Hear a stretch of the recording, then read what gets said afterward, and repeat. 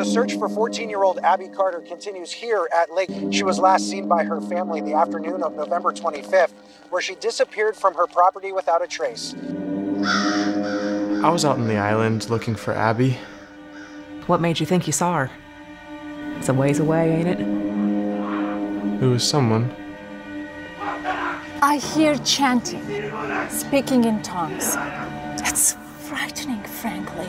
Mr. Carter is extremely devout, strict.